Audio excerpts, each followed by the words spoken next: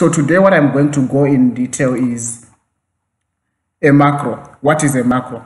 So before we actually look at what a macro is, we just want to first see where do we get macro functionality in Excel. Okay, so if you are in Excel, let me just go back to my home. You can actually go to, the first thing you need to add is to add sort of the developer tab. So you can see I don't see the developer tab. Under the developer tab, that's where you get your macros. Or you can also come here on the search button and search for record macro so that you can actually record a macro. Okay. Let's just go to the developer. Let's just add the developer tab. So you go to file, and under file, you go to options. Then you want to customize the ribbon because you want to edit on the ribbon so that you can just access it there. Okay, customize ribbon. Okay, you can see here on my ribbon, I have developer here, it's unchecked. So sometimes you might come here and it's not even on this side. So what you would want to do is you just search it under all commands here. You just say all commands, then you can edit here. Okay, because it's already here, I can just click it and say okay. Once I edit, you can see I have now the developer tab here. So I can go to the developer tab and I can find record macro. But one very important thing before you start recording your macro, you would want to make sure that the workbook is saved as a macro enabled workbook. So what a macro does is there is a special type of workbook that can house a macro because a normal Excel workbook cannot house a macro. So if your workbook is not saved as a macro enabled workbook, you can just go to file, then save as. Okay, I'm going to save it on my desktop in this folder.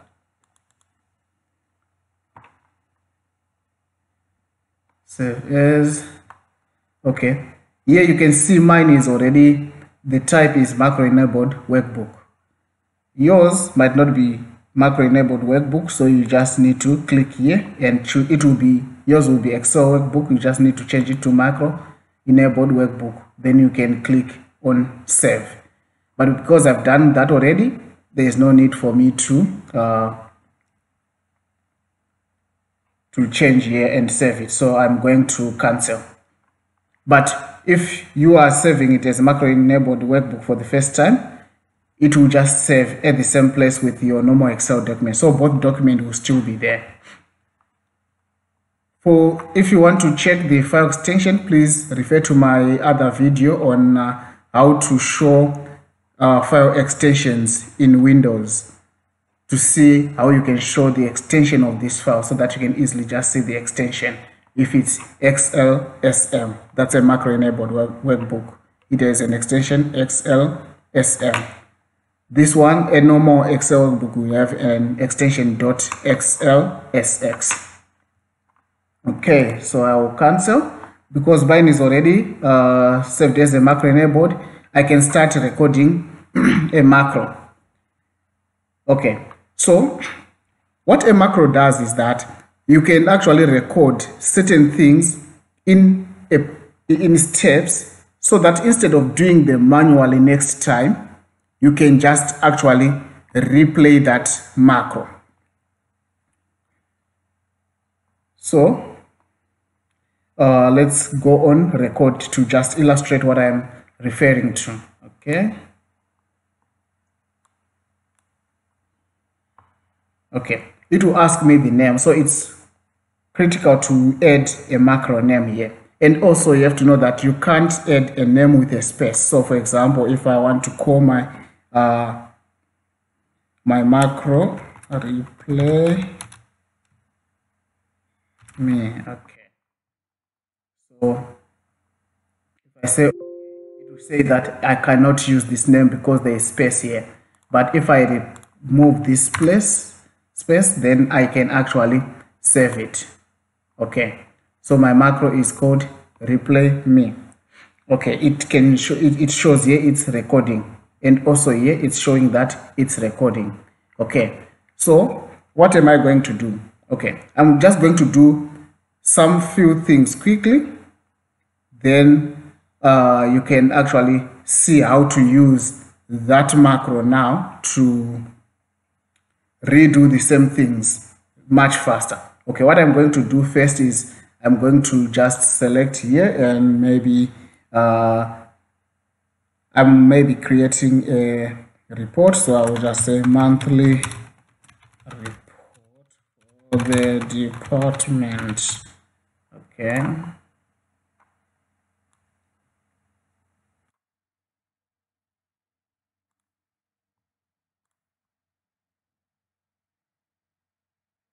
I'm just formatting my report.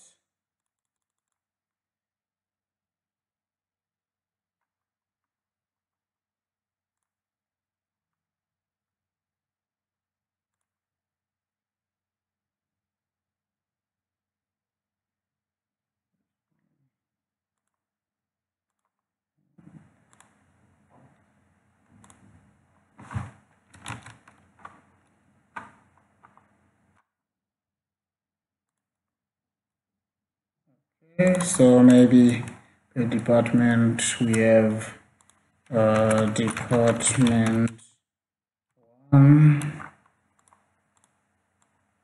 up to department 10. And let me just make it fit.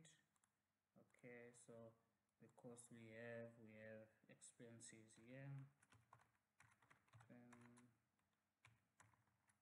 Expenses. Okay, under expenses we have travel cost. We have patient.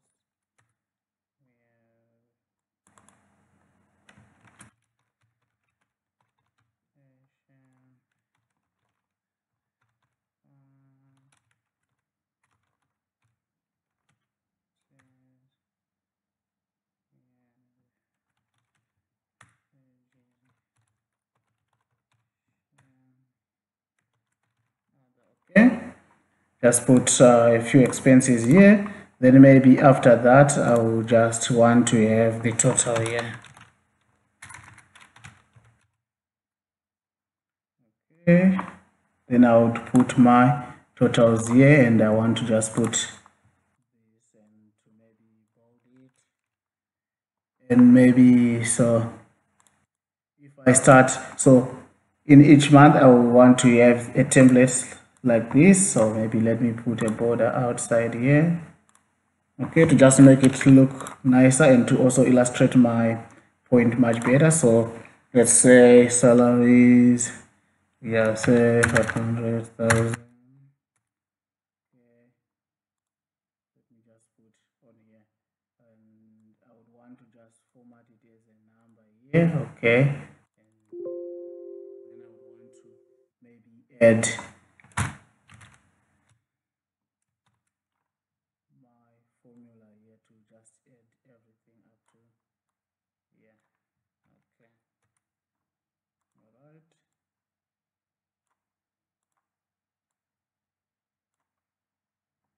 Okay, so that if I add anything for this department, if I add department, it automatically just adds here. Okay, but I don't want it to have these numbers because these are for that particular month, so I want a blank template basically. Then I would want maybe, or let me just call this one will be for my total.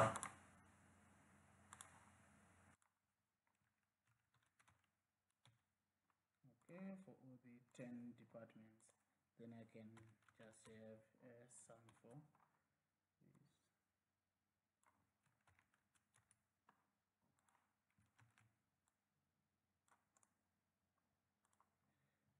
okay, then here maybe I can have percentage share.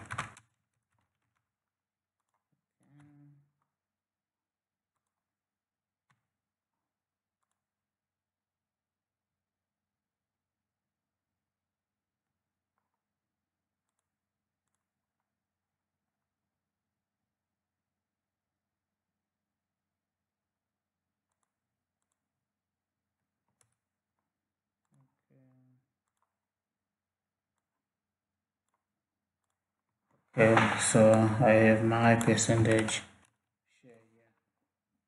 Cool. So this is it. That's my template. Okay, cool. So I can just say, because I'm done recording, I've recorded everything that I need to do.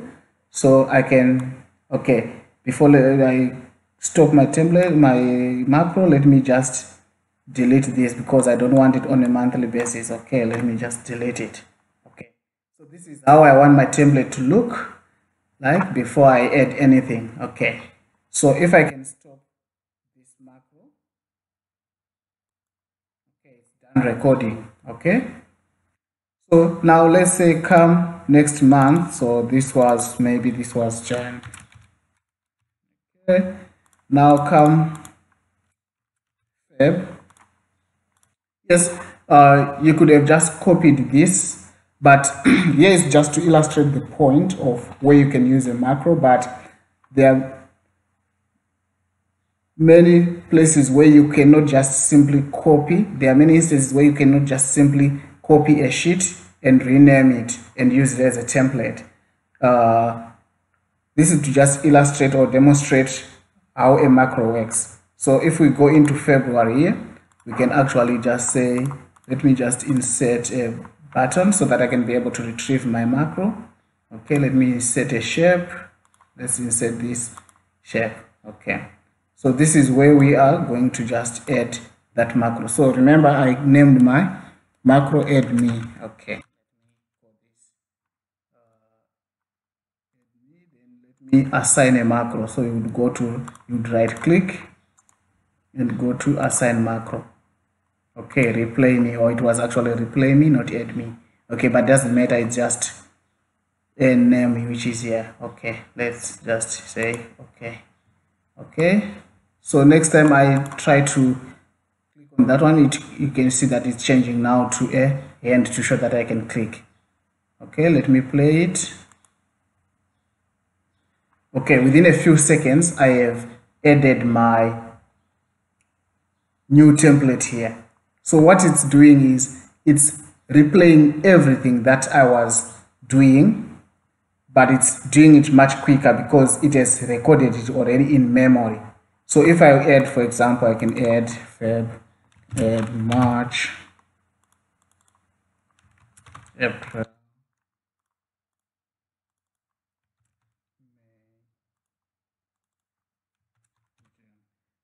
okay.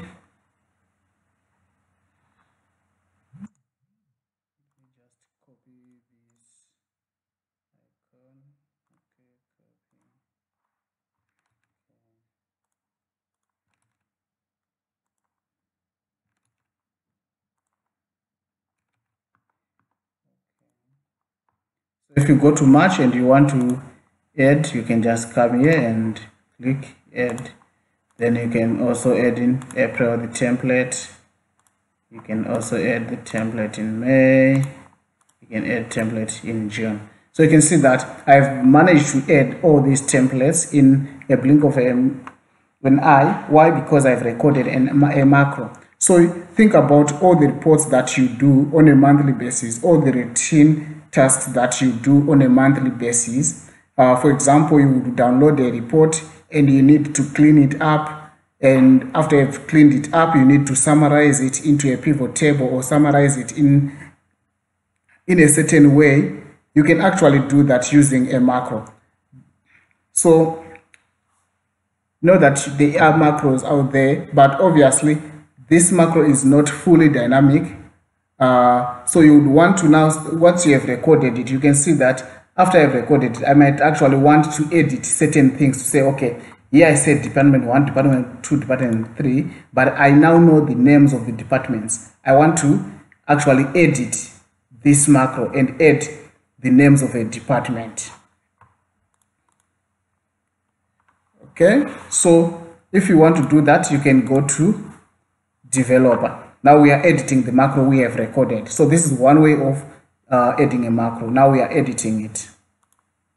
Developer.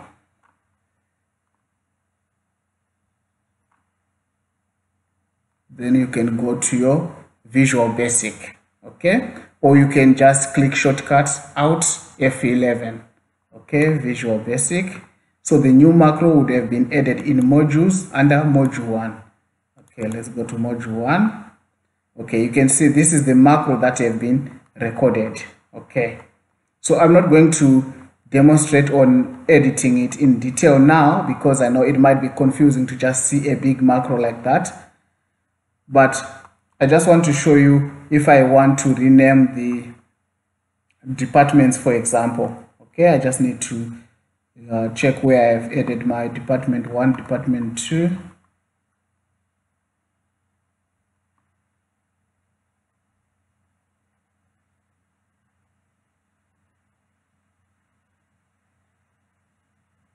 Okay, so here's the department 1.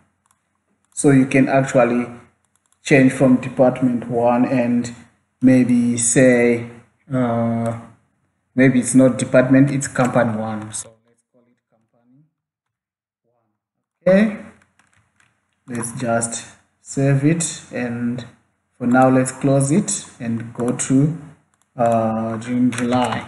Okay, let me just copy my shape. Okay, now it's company 1, company 2 up to company 10. So you can see you can actually edit the macro that you would have recorded and now make it a bit more dynamic and also cater for those things which maybe you forgot whilst you were recording. Okay, but for you to be able to edit, you need to know how to use the VBA window. Okay, so now we are going to go to the VBA editor window, which we just opened now. We are now opening it, and we are now going to learn a bit about it to see how we can actually write a macro from scratch. Okay, we'll start with a very, very simple macro. Okay, let me just open sheet 8 and maybe let me call it. Okay, now let me just open my Visual Basic editor. Okay, so here I already have a module, but if I was starting from scratch, I would say I would just right click anyway and insert a module. I write a macro within a module. Okay, this is my module 2. Okay, now what do I need to do now in modules now is that I need to now add subroutines. Okay, so I'm going to first, before I explain it, let me just add a subroutine. Sub, you start with the keyword sub, then you add the name of a subroutine. So remember, when we were recording a macro, I said that you can not use a name with spaces. So let me just say message box. So you cannot use the name message and space box. Okay, it will say no, it's something is wrong here. So I can say message box. Okay, so automatically it will add your end sub. So in between here, between the sub and the name and the end sub, that's where you can actually put your subroutine. What is it that you want this subroutine to do? So when you click it, when you click play, what do you want it to do? So currently I'm just clicking here and it's doing nothing actually.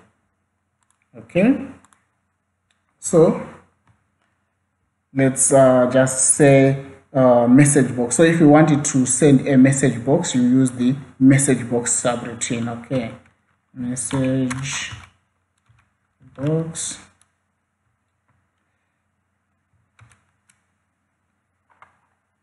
Okay, so let me just bring it back. So if you want to write a message box, you can just use the keyword msg box. Okay, then you say, okay, what is it you want to show in the message box? You just say, I want to show my name. Okay, that's what I want to show in the message box. So this is the text you want to show in a message box. So if I click, it will show my name. Okay, If you want to change the message box, you can also then just choose. You want to show it as a critical, you want to show it as button, default button 1, or exclamation, or information. Let me say information and say okay. So it shows this big icon here, or I can say I want to show with an exclamation mark, or let me use critical. Okay, then let's, you can change the way you want to show your message box. But okay, so we can actually now go back to module 1, the one which we have recorded, and just copy a certain thing from there and now use it in here. So now it's no longer a message box. Let's call it test. We want to call our subroutine test. Okay, let's just go to module 1. Okay, let's go to where we started. Okay, so here I will just copy the first part here up to here. I will explain to you what it is actually doing. Okay, sorry, let me just open my module 2 again, and I just paste it here. So what it's saying here is range b2 dot select.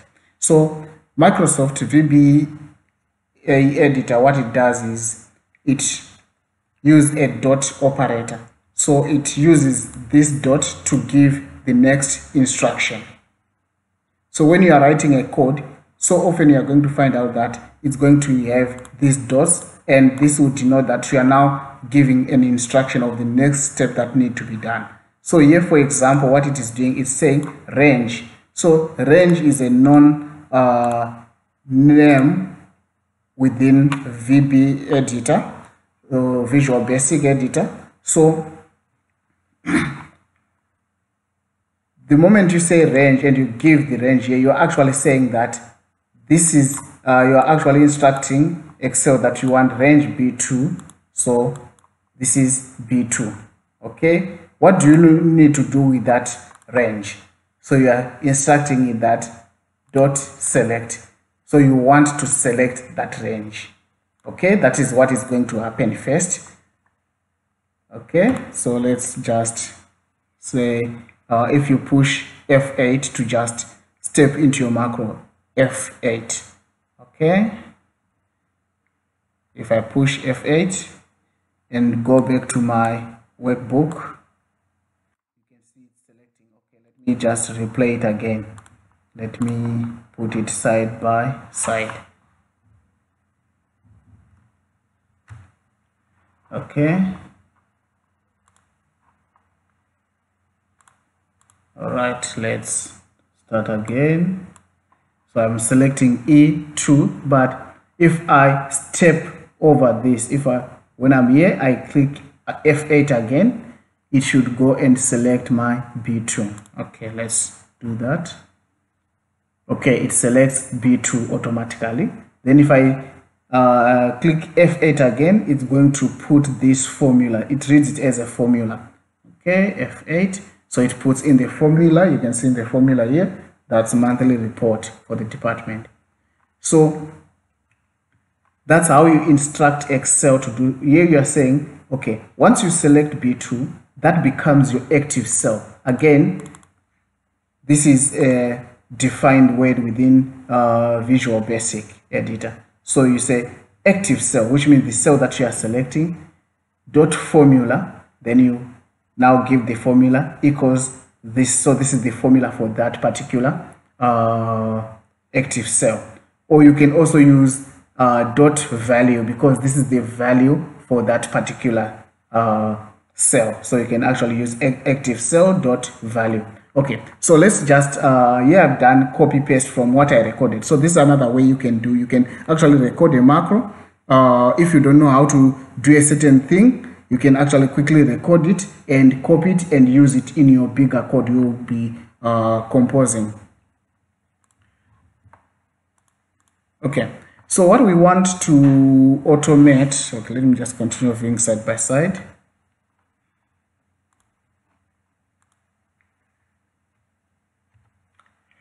What do we want to automate? We want to actually write here January to December in this column here. So we just want to write a macro that will write that for us. Okay, so let's just delete this macro. Okay, let me call it Jan December. Okay, to write January to December, let me just close with open and closing parenthesis. Okay, now I'm going to say, what do I want to instruct Excel to do? The first thing is that, where do I want to write that? Okay, I need to give a proper complete instruction. For example, how a dot operator works is that if you want somebody to switch on a television, you just don't tell them that switch on, but you need to tell them what they need to switch on. But a dot operator starts with the object, so they are called objects. Okay, so the object in my example will be the television. So you would say television dot switch on, which means that you are instructing that person to switch on the television. Okay, television dot switch off, you are instructing to switch it off. So you need to name the object you want to work with. Once you name it, then you say what is it that you want to do with that object. Okay, so in my Excel 101 lesson, I mentioned that we have a workbook window and the application window. So you need to understand what is it you are working with. In this case here, I want to write something in here. So that's inside my workbook window.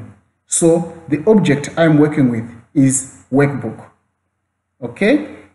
So I would also need to know which workbook or the name of the workbook I want to work with.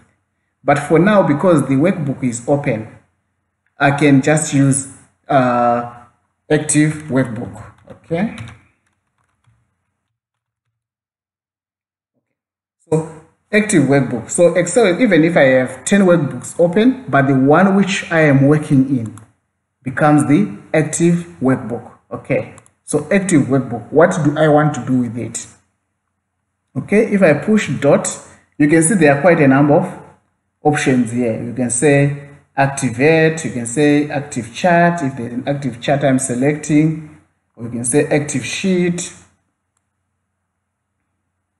There are quite a number of things that you can look up here and actually use them to once you are writing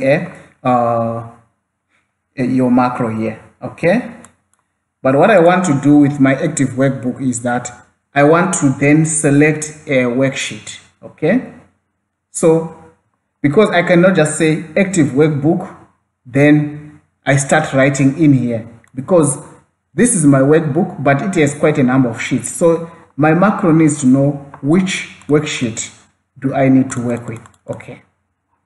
So let me just add the worksheet. Now that's the next thing. So it will go in steps. Okay. Worksheets. Okay. Here now it's asking me for the index of the worksheet. So this is the name of the worksheet. Okay, I want to work with sheet August. Okay, then I just put in quotes August.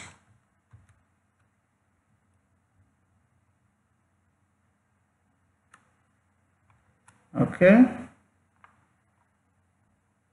What do I want to do with it? Okay. Once I'm in sheet August, I want to put in A1, I want to put the value January. Okay. Then I say dot, now I'm giving next instruction. So I'm starting with the highest level, which is the workbook. Then in the workbook, I go to my worksheet August. In my workbook August, I now need to go to a range. Okay, so I go to range where I need to work with.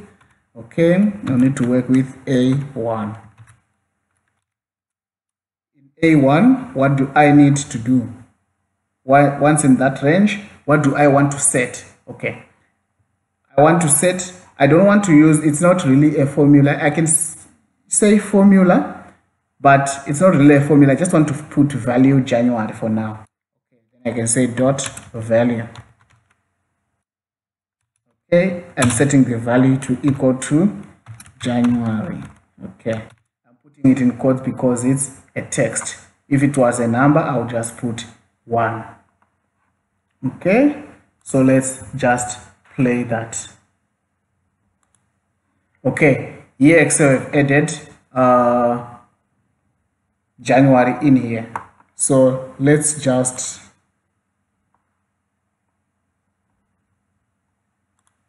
say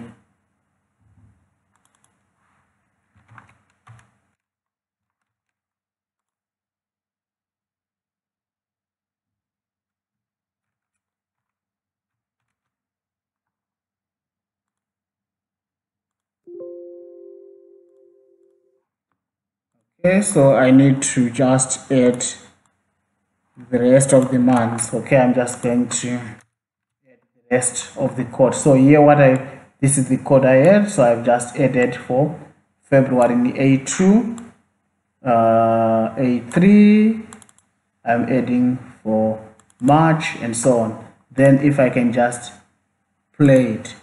Okay, so it has added my code here. So I can actually now change my August. If I just do find and replace, Control H, I can actually replace August with July. Okay, then I can replace.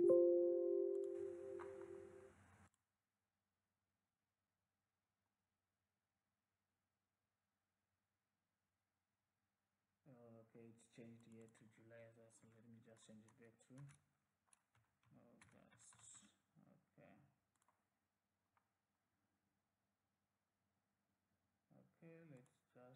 Okay. And let's go to, so you don't need to open the July workbook. You can just, I've just played it. If I open July, I should have my January to December in A1 to 8th of July. Okay, let's go to July.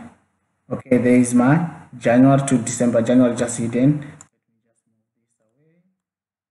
Okay, there's my January to December. So if I just create a new sheet here, let me just call it sheet 9. Okay, it's fine.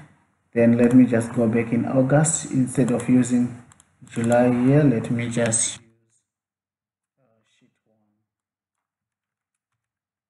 Sheet 9, sorry. Okay, then I okay, so this one, let me just rename it back to my July. Okay, then if I play my code here, you can see that I've added January to December.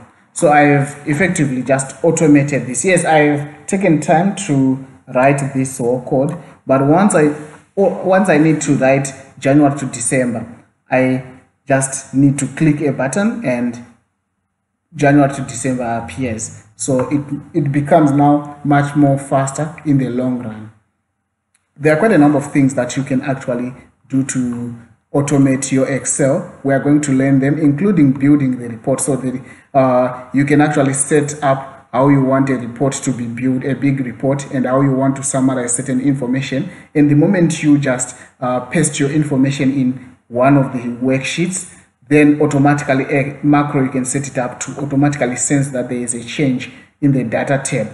Once you change your data, the report starts to refresh, or you can quickly build your report and distribute it. You can even automate to have an email sent whilst you are not even on your computer.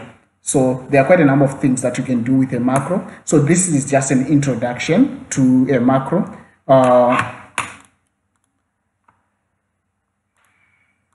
So that you can actually just understand where you can use it. Okay, the other thing that I just want to show you is also that also on writing a macro, but now we are not writing a macro only based on the workbook, but we are also basing it on the application itself. Remember, there's the application window and there's a workbook window. So we want to actually use the application window as well in writing our macro, and to show you how the interaction between those two works.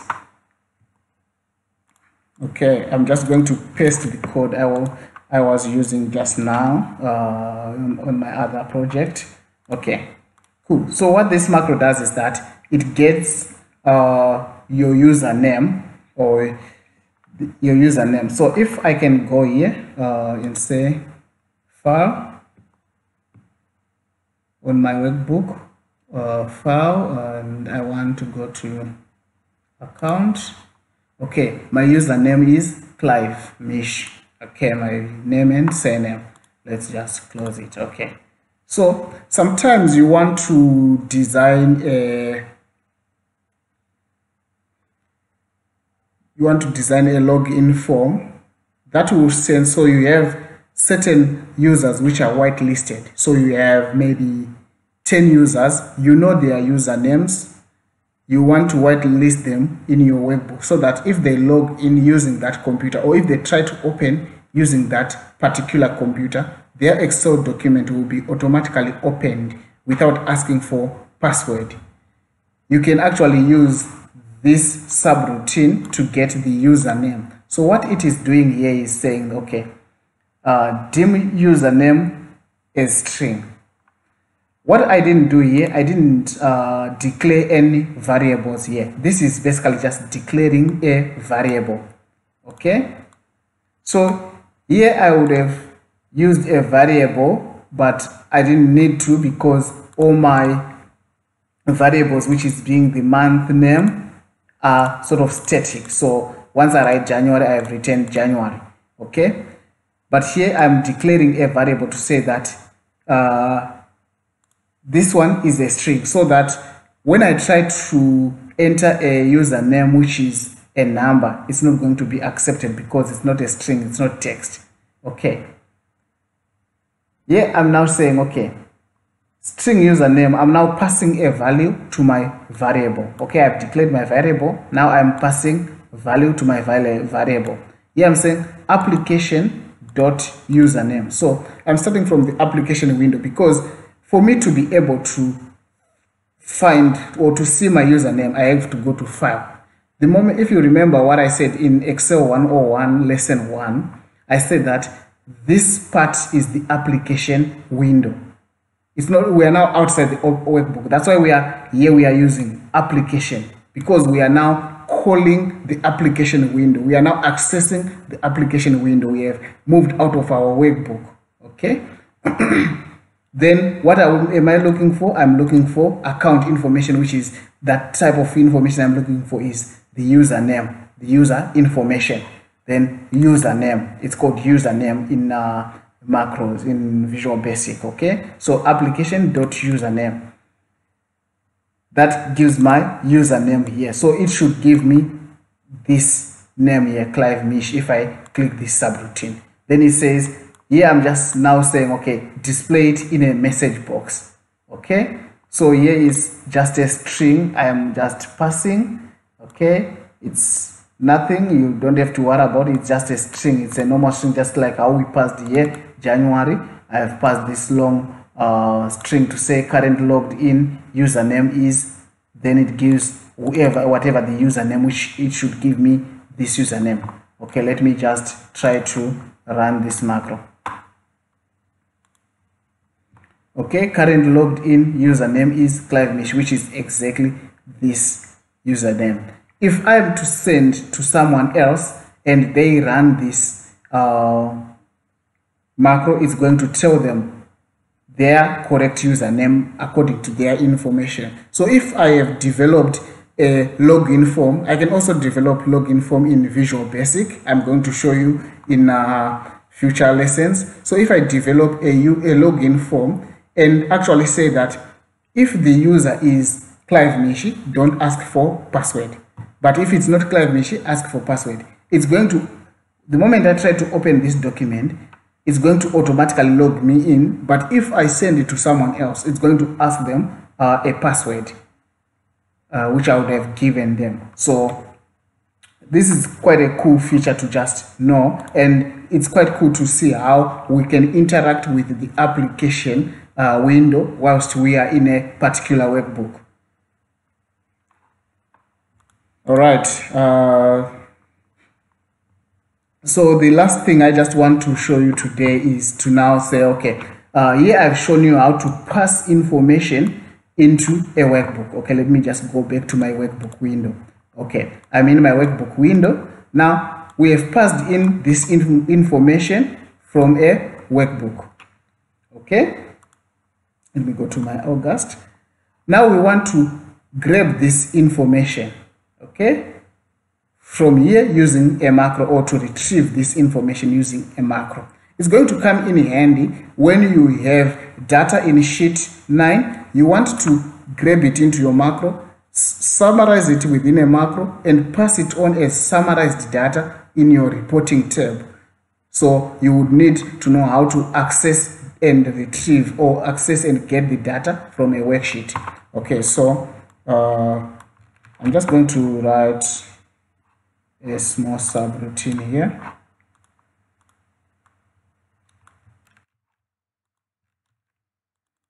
Okay, I'm going to call it get data. Okay. So my sub get data, what it's doing is, okay, let me just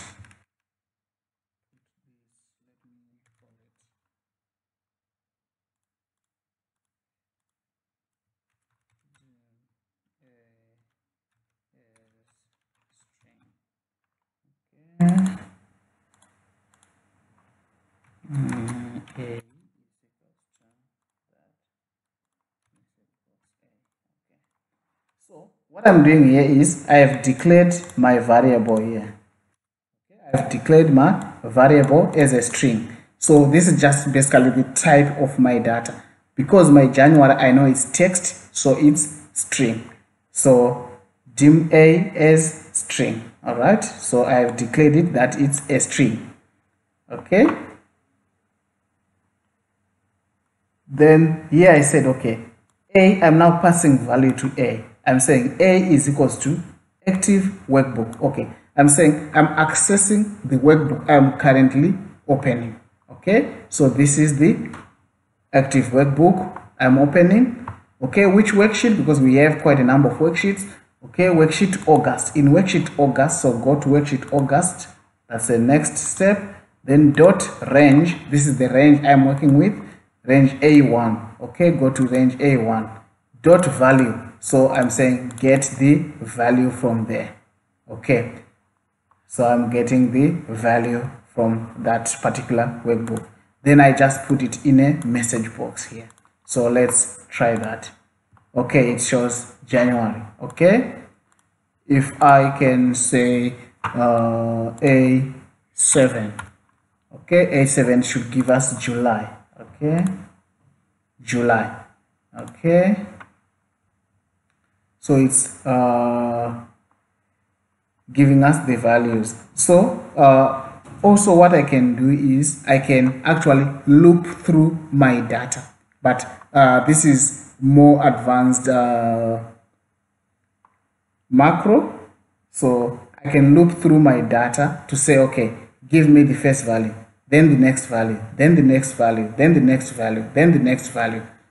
So I can, I will demonstrate that when we do loops. So they are called loops, where you loop through your data and say you get this data, then whilst your cells are not empty, give me the next, until it finds a next cell and it stops. So watch out this space. If you do like this video, please like the hit the like button at the bottom. And also don't forget to subscribe to our channel if you want to be notified also when we upload a new video. Hit the notifications button. We are going to be uploading more videos and more on this topic on learning how to automate Excel. Next time we are going to briefly look at how to do a Power Query and also how to do a Power Pivot. Okay, thank you for watching, guys. Enjoy. Bye bye.